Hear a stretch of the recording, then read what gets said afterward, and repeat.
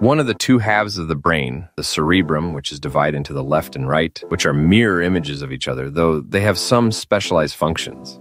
3, 2, 1. The answer is hemisphere. Here's the next question. Right half of the brain's cerebral cortex, which plays a crucial role in visuospatial processing, emotional processing, and nonverbal communication. 3, 2, 1. The answer is right hemisphere. Here's the next question. Refers to the functional specialization of each cerebral hemisphere, meaning one hemisphere is typically dominant for certain tasks and functions. 3, 2, 1. The answer is brain lateralization. Here's the next question. Regions of the cerebral cortex that connect and coordinate sensory and motor areas, playing a crucial role in higher cognitive functions like memory, learning, and decision-making. 3, 2, 1. The answer is association area. Here's the next question. The region of the brain located at the front of the cerebrum, responsible for higher-level cognitive functions, including executive functioning, decision-making, and voluntary movement. 3, 2, 1. The answer is frontal lobe.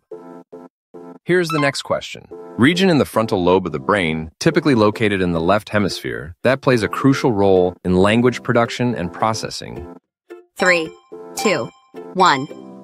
The answer is Broca's area. Here's the next question. A brain region in the temporal lobe, primarily responsible for language comprehension, damage to this area can lead to Wernicke's aphasia, a condition where individuals can speak fluently but struggle to understand language. 3, 2, 1. The answer is Wernicke's area. Here's the next question. A region of the cerebral cortex, specifically located in the frontal lobe, that is responsible for planning, controlling, and executing voluntary movements. 3, 2, 1.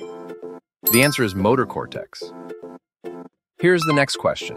Brain regions primarily responsible for processing sensory information, especially touch, pain, temperature, spatial awareness, play a role in integrating sensory information from different parts of the body. 3, 2, 1.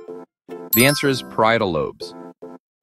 Here's the next question. The brain regions responsible for processing sensory input from the body and the world. It's a broad term encompassing the primary and secondary cortices for different senses.